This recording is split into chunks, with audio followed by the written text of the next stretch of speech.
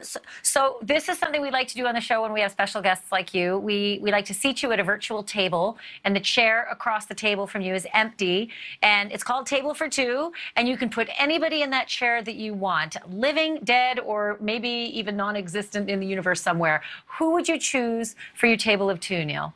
Thank you for, I thought long about this, and every time I want to pick Isaac Newton, who discovered calculus and gravity and motion, but then I realized I would have to do so much explaining to him.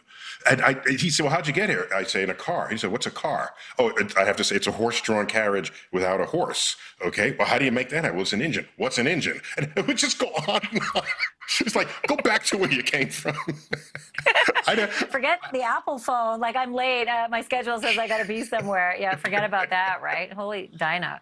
I think I want to invite someone who was brave in their life, but like Martin Luther King or Joan of Arc, just to speak to them about what motivates them to stand up against such odds, knowing even that they'd be putting their life at risk.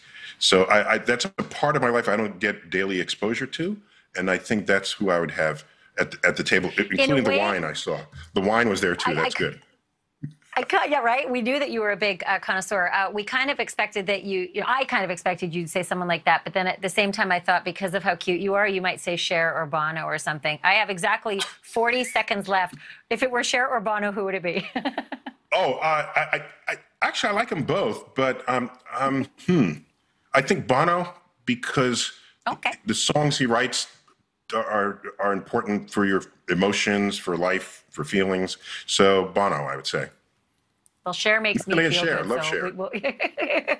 Hey, okay, the book is called Welcome to the Universe. It's a brief welcome to the universe. Neil deGrasse Tyson, it's great to see you. When the next book comes out, you better come back. On it. Okay. Thank you. All right.